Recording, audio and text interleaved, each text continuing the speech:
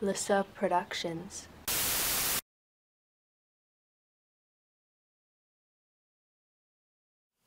So today we're going to talk about how we're going to set up an emitter-follower circuit to get it to function like we talked about in the last lecture. Basically, AC signal, output is a copy of the input, large input impedance, small output impedance. And the key thing is to bias this. And biasing this, we need the collector voltage bigger than the base voltage.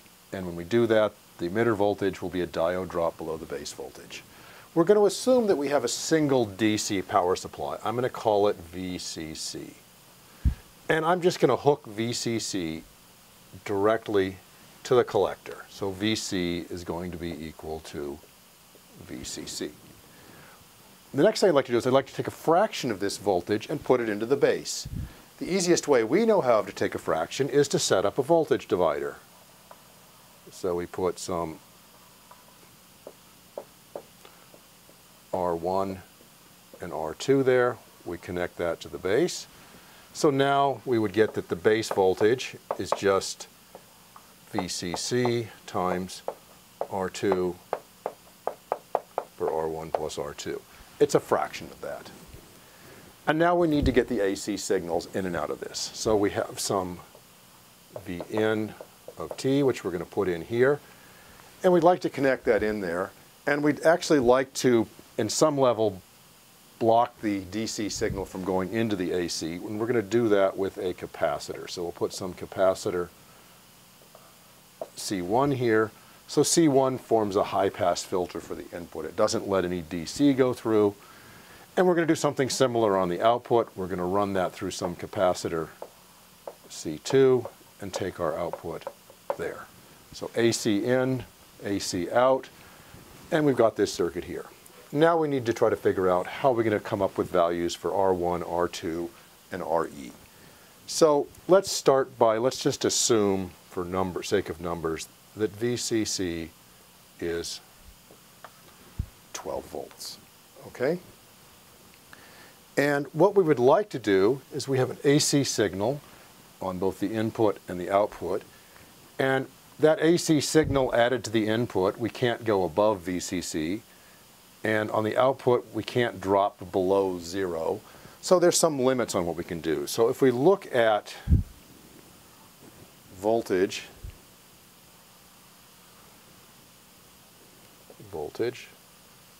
there's VCC as a function of time. And we set some DC level, which we have yet to determine, for the base. And the lowest the base can go is 0.65 volts, because the lowest the emitter can go is 0. So there's something else here, 0.65 volts. Whatever our AC signal coming in is, it has to be trapped between the 0.65 volts and the 12 volt VCC. So we might as well just try to center it in there. That would make the most sense. So if we try to center it, the base voltage will be this offset, 0.65 volts, plus 1/2 the difference between 12 volts and 0.65, which is 11.35 volts over 2. That tells us that we want to put the base at 6.325 volts. And if we do that, the emitter voltage is going to be one diode drop below that. So it's going to be, get this right here, 5.675 volts. So that's what we'd like to do. So now the challenge is pick two resistors, R1 and R2, that will give us a divider that gives us, with 12 volt input, 6.325 volts output. So let's just go ahead and do that. It's pretty straightforward. We'll take this here. So let's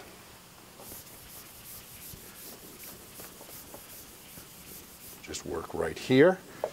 So what we have to have is this expression here, 6.325 volts has to be R2 times 12 volts. And if we've got that, we can come up that R1 has to be 0.897 times R2. So whatever R1 is, it's got to be about 90% of R2. So R2 is just slightly larger. That makes sense. It's slightly above halfway in the 12 volts. At this point, any pair of resistors that satisfies that are good. One thing to keep in mind is this divider circuit acts as an input impedance to this. So the output impedance is related to that input impedance divided by 100, but if this gets too big, we could start hurting. So let's try to keep it small. So try to keep those resistors on the order of a kilo ohm or something. The output of this is half of that because they're about the same. So let's try to see if we choose R2 to be 1 kilo ohm. R1 is about 900 ohms. If we choose R2 to be 1.1 kilo ohms, R1 is about 1 kilo ohm. And this we pretty much have to go over and see what we have available to allow us to build this circuit, but presumably we can pick something in this range that are kilo ohm type resistors here. Okay, so we've picked R1 and R2, that's reasonable. The next thing we need to do is we'd like to choose this resistor here, this RE. And that one we want to choose so that we don't burn up the transistor, meaning we don't exceed the maximum power. So we're basically worried about VCE and the current going through here, IE. And typically, you can look at ratings on these transistors. The ones we have are good up to a few hundred milliamps.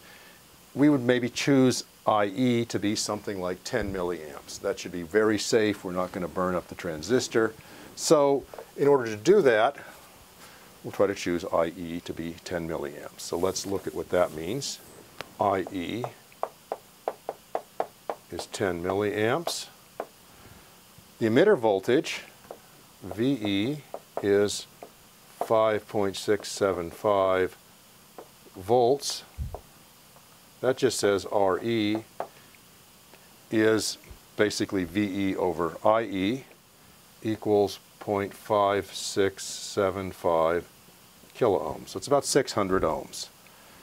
So we want to choose RE about 560 ohms or so. And that's going to limit the current to about 10 milliamps.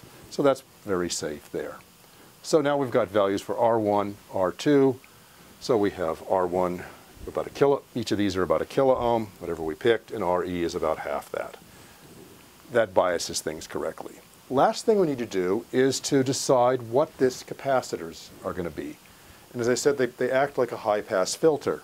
High-pass filter is a capacitor and then a resistor to ground. And we're worried about what the paths are to get to ground here.